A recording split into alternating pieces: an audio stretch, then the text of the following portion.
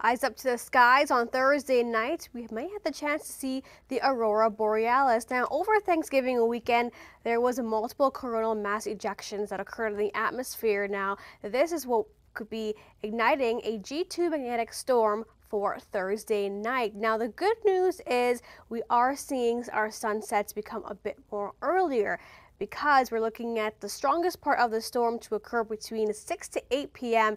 Eastern time, which is good news for much parts of Eastern and Western Canada as well. But it all depends on who can exactly see this storm. Now, in the orange color here on the screen, you have a better likelihood of seeing it.